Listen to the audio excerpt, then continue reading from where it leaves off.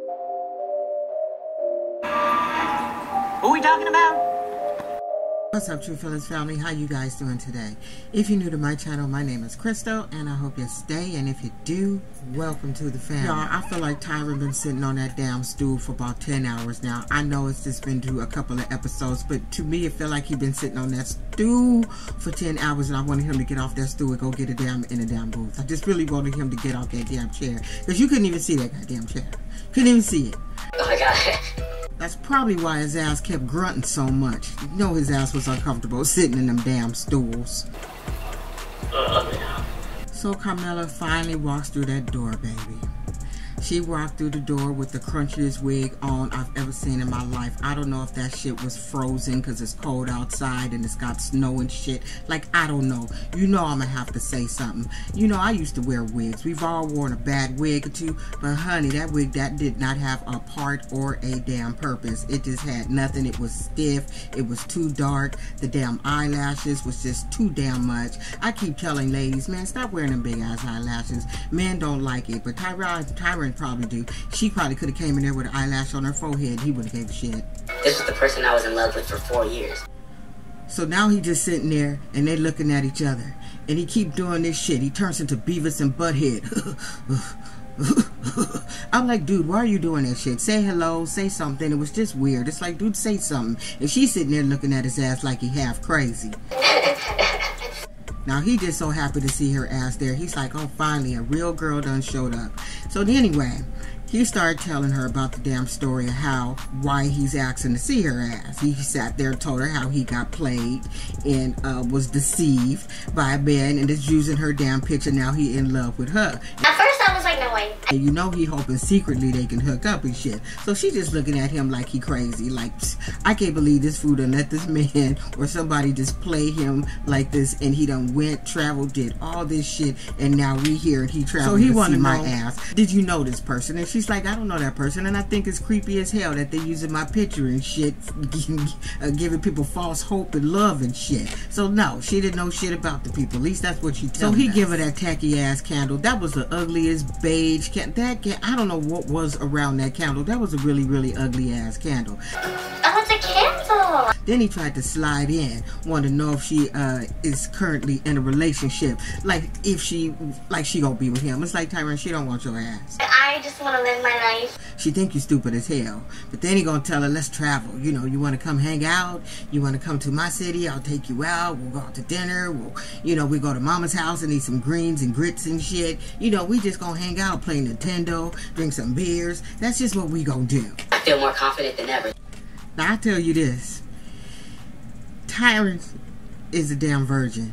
Whoever busts his cherry, they gonna have to keep his fluffy ass, because he ain't gonna go away. You gotta know, if you give it up to him, that's gonna be the best thing ever in his life. You know how virgins are. It's this first, only, last. He gonna want to keep it. Ain't gonna ever want to let it go. So if you give it up to Tyron, ladies, just know he gonna keep his ass. If you break up with him, he gonna be on your porch crying, singing sad nature with a damn guitar and shit. You ain't gonna be able to get rid of a Tyron. I didn't like burst the fantasy. Now, sir, are we done?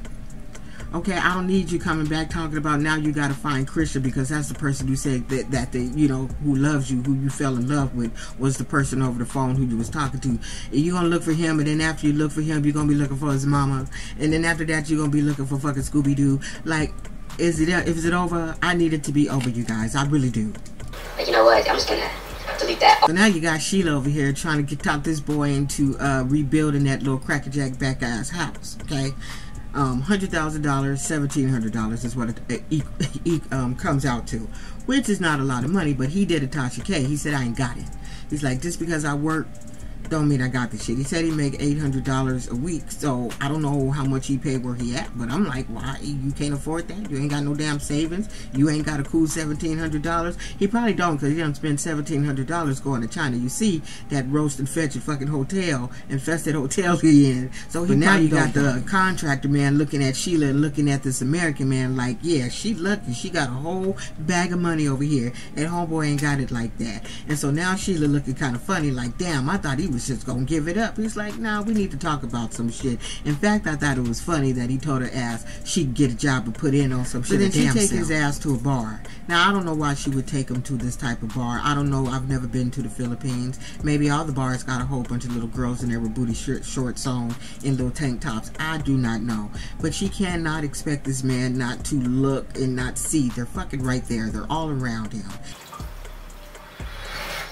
There was no way that he couldn't look. So it's like, what are you trying to do? Like, why are you trying to test him? Like, why? Girl, Statler and Dempsey. For some reason, the couple that I just did not give a shit in the beginning, I couldn't wait for this scene. I couldn't wait that I just fast forward this girl walking through the tulips and shit. I did not give a shit about any of that. So they sitting there, they having their little wine and shit, gazing into each other's eyes, just talking and shit about their little relationship. Then homegirl, is Dempsey the one? Dipsy Dempsey? Is that the one with the black hair? She hauls off and says, I love you. The other girl says she love her back. Then she hit her with the bullshit about she about to be homeless. She said, you know, when I go back home, I didn't renew my lease. So what I'm going to do, and what my plans were, was to come here and freeload off you. I'm going to move here and freeload off you. Statler's looking at her like, no the hell you not. Fuck what you heard. No, you're not. So Statler's like, nah.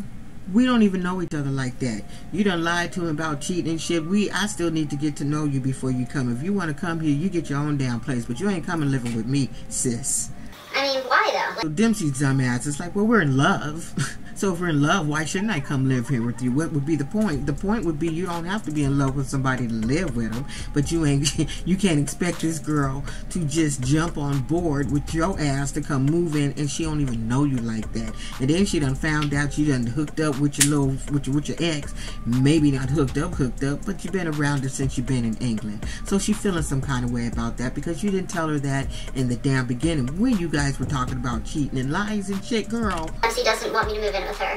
Statler need to put that little crazy ass heifer on a plane and let her go, because there is something wrong with her. She need to go see a therapist. I'm sorry, I shouldn't even use the word crazy, but there is something wrong with her. It really is. Amanda and Roz, you guys, I think they on here playing, because I find it, you know, I just assumed that when we came back this time, she would have had an argument. She done argued with him over the most petty shit so far.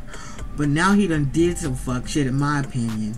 And now you ain't got nothing to say. You ain't gonna talk to him about that whole period shit. You ain't gonna talk to him about his little friend and shit, saying your damn relationship is a trifling piece of shit. You ain't gonna talk to him about none of that. We come back and they done popped up in the bed and talk about they done had sex. I can't believe we did this. I said, you guys need to knock it off. So you mean to tell me this girl had you so insecure, and all of a sudden now you're not on your period? Okay, you ain't on your period no more. Now you done went there and had sex with the boy so you can kind of seal the deal that you don't want, which is also weird. It's not right. So now they take their ass to this damn Dracula cave or some shit that they going to spend the weekend and spend the night or do whatever. And they start talking about the kids. He figured I done gave up my cherry, so now it's time for you to tell the children about me. So I got my visa. We need to get to America. I want to get there. And she's looking at him like, no. I'm not telling my kids it's too soon. And he's like, why? And I'm sitting there thinking, why are you questioning her about that? It is too soon for those kids. They don't need to know you. You just can't she can't just come here and then pop up with your fucking ass. So I agree with her on that. That's the only thing I agree, but she's playing with his ass. They playing with us, you guys. That's what I feel. I love him. So this is when I got really irritated with her. It gets to the spot where now she's like, you know what? I think I moved too fast. I think that I should have waited a little while before, you know, just, you know, my husband dying and shit. Like, she said all the shit that we said at the beginning of the video. It was like, girl, you knew all this. You knew you wasn't ready for any of this. And for you to just figure this out so soon after just having sex with him, now you're not that much in love with this man and think you done made a mistake. I'm like, knock it off. And then you got his ass over here crying and shit. We all know he want to be an actor. And that's why his ass is trying to come to America. So that's what he does. It was just bullshit to me. And then last but least, then you got Cleo and Christian. Christian is still trying to gaslight the shit out of this girl and trying to convince her that the reason he didn't want to talk about their sex life or you know, them having sex, is still to protect her, thinking maybe she didn't want to put it out there that soon. I'm like, she's a trans woman. That's the one thing they want people to know, is that they're in a relationship, and you were supposed to be a straight guy. Like I said, pick your damn lead up.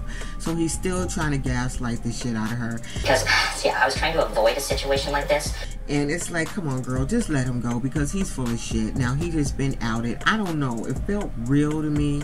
Either they're really, really good actors, but he looked really stressed out. Like, damn, everybody know what I did. My parents know what I did. Did you not think they was going to tell us here on the damn TLC? They going to tell. Maybe he thought they was going to edge that out the damn scene. It's like, nobody. They going to tell you had sex with her, and now we all know you did. You was sat there and you lied to that girl, and then you try to make it like it was her fault. I didn't, not in my mind. You're an asshole. Now, in his dumb mind, he think they done worked everything out, and now they can trust each other a little bit better. It's like, Cleo ain't trusting your ass, because at the end of the day, you lied. You lied to the producers. You can tell her whatever you want, but she is not going for that shit at all. She's not, and no, neither are we. But you created this situation. Neither are we. If anybody's storyline I believe in on this season, it would be Cleo and Christian. You know, out of all the couples, tell me in the comments, who do you think storyline is, you know, somewhat believable? For me, it's Cleo and Christian. Everybody else is kind of playing, and Sheila and David, they're on my top two of the couples. Everybody else, I'm kind of side-eyeing. You know, I didn't give a shit about Gino and them guys. I don't care what they're going through. They get on my nerve. Anyway, see you guys with something else later on. Don't be an asshole, y'all. Bye. Cheers.